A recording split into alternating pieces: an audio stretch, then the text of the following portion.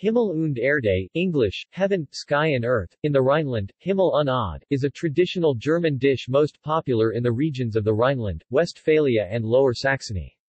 It was also popular in the past in Silesia. The dish consists of black pudding, fried onions, and mashed potato with apple sauce. It has been known since the 18th century. The name of the dish originates from the name of two of the main ingredients, the apples coming from the trees, i.e. from up in the sky, and the potatoes coming from the ground. A dialect word in German for potato is Erdäpfel, English, earth apple, or Audapfel in the Rhineland, so there are two kinds of apples in the dish.